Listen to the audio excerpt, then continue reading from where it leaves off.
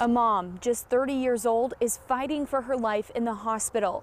She and her husband were hit on a motorcycle here near Truman and Holkey Road. The police report shows that the car that hit them didn't see the motorcycle.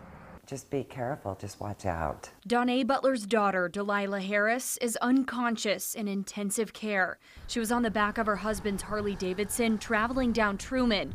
A car was at the stop sign, tried to cross, and pulled out in front of them. Delilah and Levi went flying. They hit a second car and landed in this ditch. I was just in shock, of course. Delilah has 2 broken legs and frontal brain damage. She's no longer in a medically induced coma, but is still not responsive. Meantime, Levi is awake. He has a broken pelvis, hip, and shattered ankle. It's been almost too much to handle at some points. If I didn't have strong faith, I don't know how I would be able to manage this right now.